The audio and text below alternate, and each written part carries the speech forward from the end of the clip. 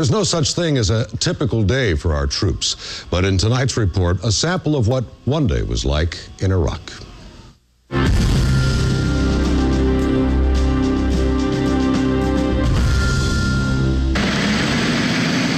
Convoys, a common sight in both Iraq and Afghanistan.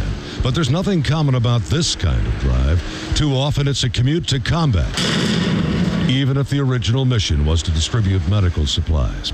As such, every departure from base is preceded by a detailed briefing. At that intersection, in the last 48 hours, there's been a direct fire. Often lasting 30 minutes or more, everything is reviewed, from the route to rules of engagement to tactics for every conceivable circumstance. It may seem redundant, but the NCOs know this kind of drill and repetition before every mission ultimately should result in the proper reaction should the worst happen. Our mission on this patrol is to visit an Iraqi police station, one which had been overrun and the police routed just weeks before. En route, a bright spot, a village where we're greeted by children and adults who seem genuinely delighted to see us. And the troops are glad to see them. We like to come down here, take alternate routes once in a while to see the kids, see what environment they live in, and see if there's anything we can do for them.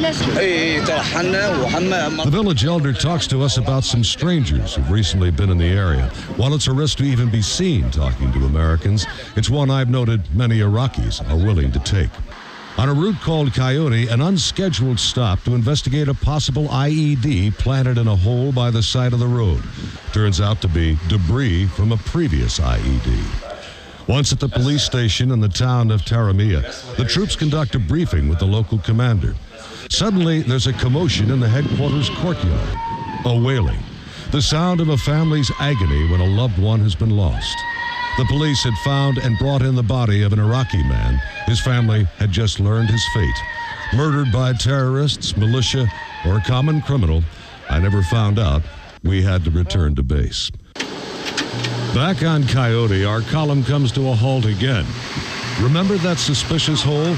Well, they'd spotted wires coming from it this time. They led off into the high brush. We believe that the trigger man is up and along the right side of the tree line in here. There's a new wire. They're going to do, I said, a recon by fire. Recon by fire. In this case, that meant shooting in the direction that the wires led off into the deep brush. Suddenly, gunfire erupts. At first, it's rather disconcerting. By the time I get to the lead vehicle, there's plenty of grass on the ground, and the bad guys have gone. Meanwhile, a call had gone out to EOD, Explosives Ordnance Disposal, a military bomb squad with a collection of extraordinary vehicles that can withstand almost anything the enemy has in his armory. We all back away, even the monster A-1 tanks on the other side of the hole. And then, thanks to EOD, one less IED. As always, I want to thank the folks at Central Command for allowing me to embed with them on these trips, particularly Air Force Command Chief Kurt Brownhill and Marine Corps Staff Sergeant J.J. Rodriguez. In tonight's report, we saw what happens when we find an IED. Next week, what happens when an IED finds us.